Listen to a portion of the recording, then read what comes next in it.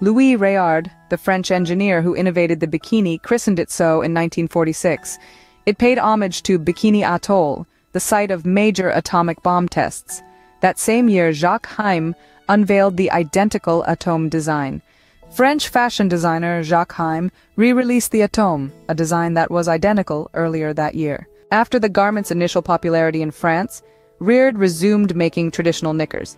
The bikini, his invention, faced global backlash and was banned in several places, including the US and Europe. The Hays Code forbade the showing of navels in Hollywood productions. The bikini gained widespread acceptance due to glamour photographs of actors and models. Hollywood icons posed scandalously in them, including Hayworth and Williams. Hayworth and Williams in bikini were especially popular in the US as pin-up models.